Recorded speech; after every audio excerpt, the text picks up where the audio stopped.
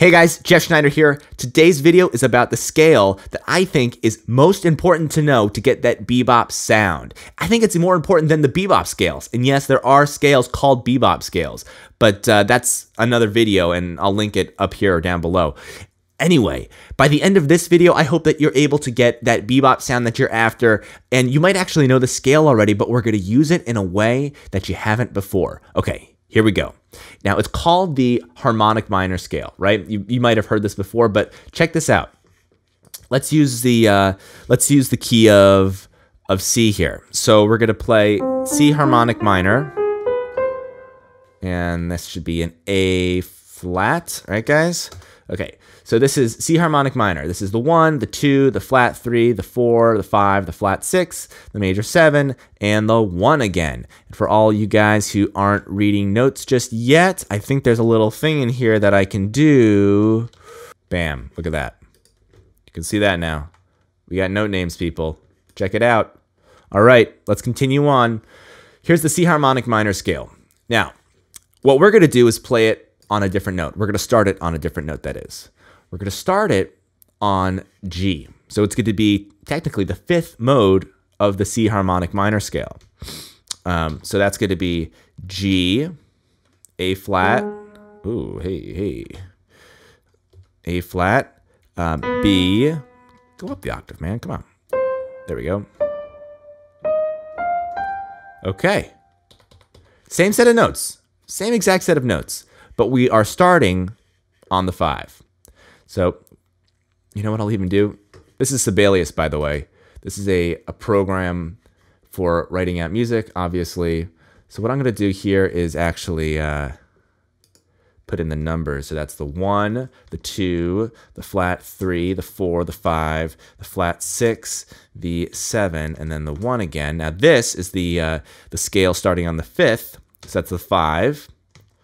The flat 6, right? Same as before. 7, 1, 2, flat 3, 4, and then you're back at the 5. But that is not going to do it. That's not going to do it. What I actually want to do is, instead of thinking about this as the 5, I want to think about this as the 1. So let's forget C for a second. We'll come back to it, but let's think of this as a G7 chord, okay? So now we have 1, G is 1. What's A flat? A flat is the flat 9. B, just the regular old 3rd. C, the 4. D is the 5. Where's 5? E flat is the flat 13 or the flat 6, same idea. Flat 7 is F, and then 1 at the top. I don't know what this line is. What the hell is this line doing here? Okay, good. The line's gone now.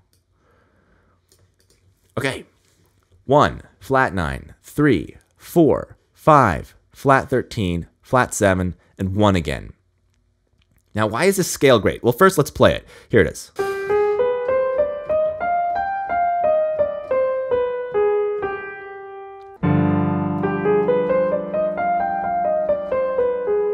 Now that might not sound too bebop-y, but check out this lick.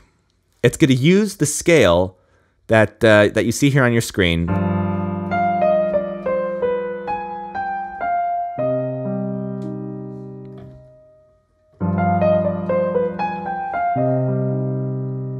That's a bebop lick, people. You could do it like this.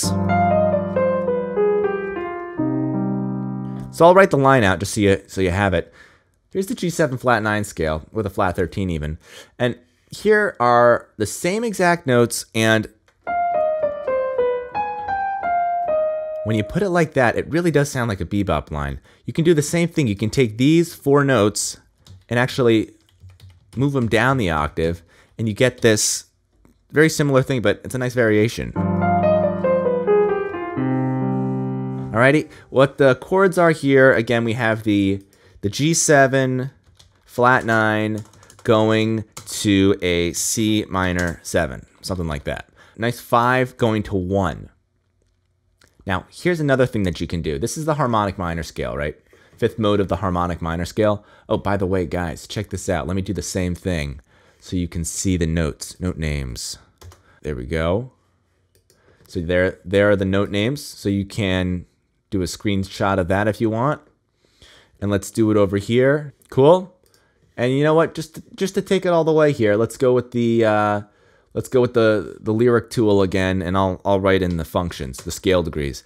So you have the flat 7, the flat 13, the 5, the 4, the 3, the flat 9, the 1, the flat 7, and then you're landing on the flat 3 of C minor. Move this guy over. Beautiful. Now, look at this. Look at this. This is all coming full circle now. We started on the C minor, right? We started on a C minor here. So we're really not going outside of C minor, but we are thinking of the scale in G, well, over a G7. It wouldn't make a lot of sense to think of this as 5 and then flat 6, basically carrying these scale degrees over. I really suggest kind of reframing this so that G is then 1. And then when you go back to C minor, you can start thinking about E flat as the flat 3rd again. So just to clarify there, when you're thinking in G7, E flat is the note E flat is the flat 13 or the flat 6. But when you go to C minor, it's now a flat 3rd because E flat is the 3rd note of the C minor scale. Okay, so that's the harmonic minor scale. Now there's one other thing we can do to add a variation, and that is make this a harmonic major scale, which is a more unusual scale. A lot of people know the harmonic minor, but not so many the harmonic major. So we're going to do a very similar thing here, but instead of minor, we're going to take out the M there. Now it's major. And you know what you do? You take this E flat and you make it an E natural. Oops. Bam. Now I got to get that note to change. So now it's an E. C, D, E, F, G, A flat, B, and C. Just like a major scale, except we have a flat 6 here instead of a regular 6. Oh, and this is not a flat 3. This is a regular 3. 1, 2, 3, 4, 5, flat 6, 7. Sounds like this.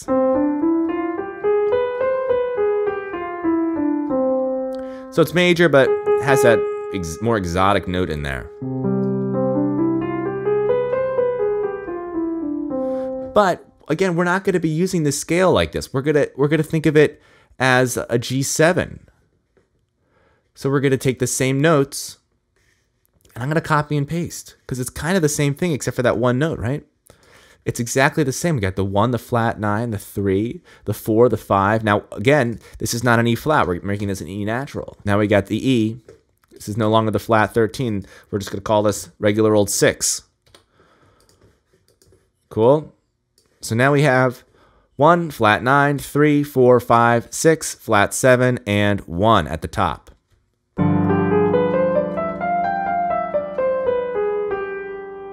It just sounds like a scale when you do it like that, but we can take the same line that we did before, this guy up here, and again, we're going to copy and paste it down. Change the E flat to a regular E. Be really nice if it did the note name automatically, huh? Make this a 6.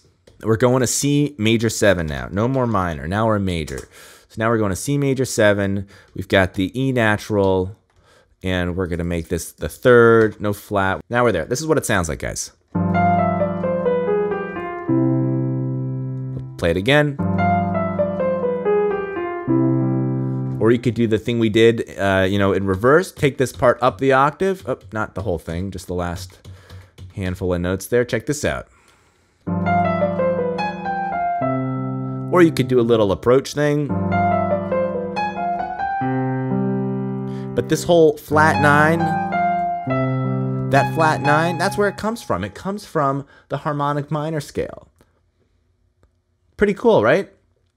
So see what you guys can come up with the harmonic major and the harmonic minor scale, and create some cool bebop lines. I'll do some more examples here. You know, you can follow along with the piano at the bottom of the screen, and I'll do it slow and fast so you can hear some examples.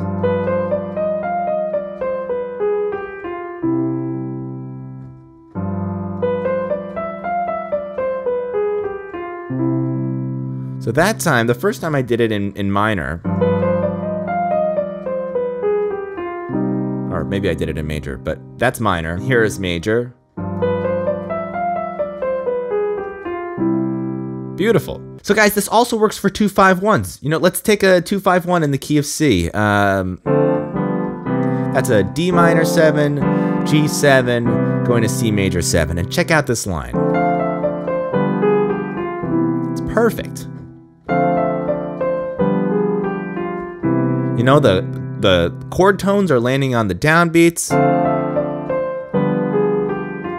You've got that A flat, really gives it that bebop sound. We could even do it the minor version. So that time, all I did was, instead of playing E naturals, I played E flats. Not E natural, E flat. Check it out one more time. That's the harmonic minor scale.